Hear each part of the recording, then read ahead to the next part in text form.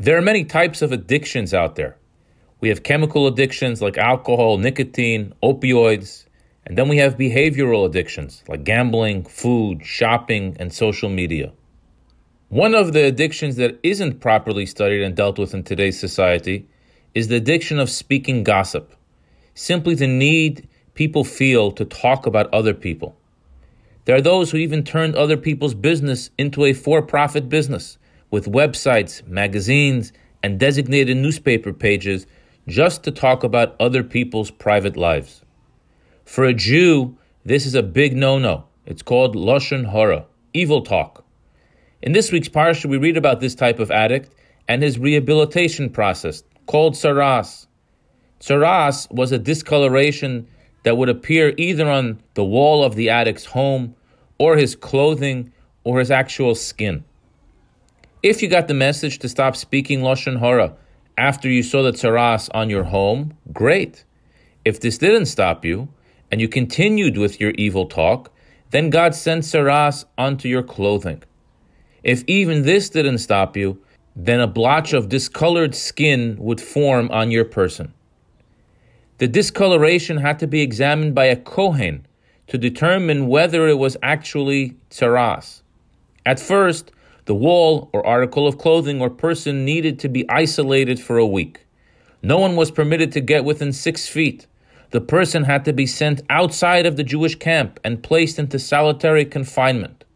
Then, after 7 days, if it was confirmed by the Kohen that we indeed had a case of tzaras, then the wall had to be demolished, or the clothing burned, or the person had to spend another 7 days in isolation outside of the Jewish camp.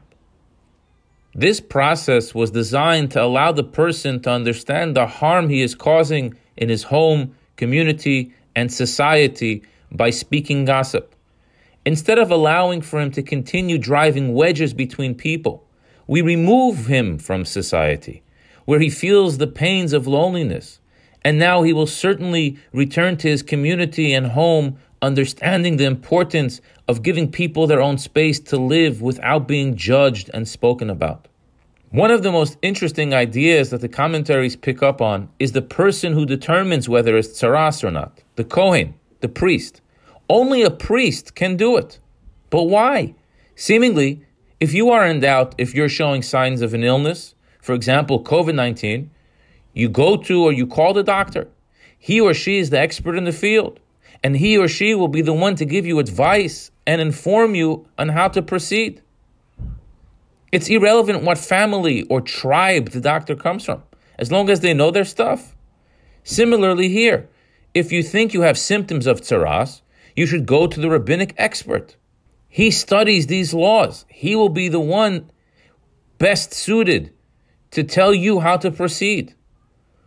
Why do we care what family and tribe he is from? We don't find anywhere else in Judaism that if you have a question on what to do or what not to do, that you specifically seek out a Kohen. This is the only case. But why? The Lubavitch Rebbe explained, the reason that only a Kohen can determine whether it is tzaras is due to the priest's innate kindness and the severity of the rehabilitation process of tzaras. Sending someone into quarantine for 2 weeks, totally alone, not even allowed to be with other people that have the same tzaras, should only be coming from a place of love. God wants us to be social and intermingle with other humans. God needs us to speak, work, study, and engage with other people in order for each of us to produce at our maximum capacity. Sending someone into isolation is removing from them the ability to live and impact the world the way we humans are intended to. We must be sure that the one making this determination has the best interest of the addict on his mind. We must be sure that this decision is not being made cold-bloodedly by a Torah scholar, but rather by a warm, friendly, and loving person, a Kohen. The Zohar teaches us that the soul of every priest comes from the chamber of chesed, kindness, and it is precisely for this reason that they were the ones entrusted with the task of making the final determination of any and every tzaras. When reading this week's double Torah portion of Tazria and metzora, one cannot help but see so many similarities to the times that we currently live in. Infection and quarantine are part of our everyday vocabulary. But let us remember to take a lesson from this week's parsha and not be quick to judge others. Let us not talk negatively about others, and certainly, before we decide that someone else should be in isolation, we should make sure it's coming from a place of love, and not, God forbid, a place of emotional anger or negativity. We need scholars and experts in all fields and subjects. They are the ones we are to look to for advice and information. But we also need experts who love us, who understand all of our personal needs, who sincerely want the best for us. They are the ones best suited to apply that advice to my practical life. Have a good Shabbos.